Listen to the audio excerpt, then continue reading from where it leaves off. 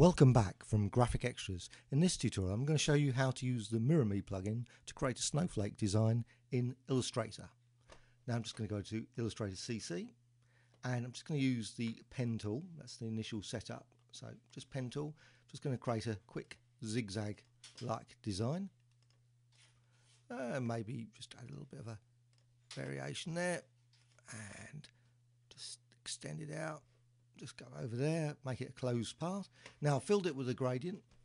Just this gradient is from the standard swatches, so just see it there. One of the swatches there, sky swatch.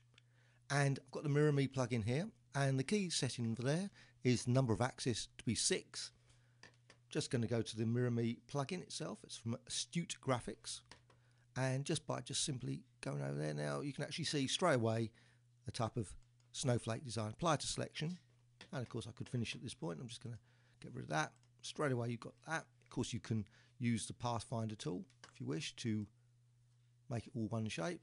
But could now create a quick another snowflake design.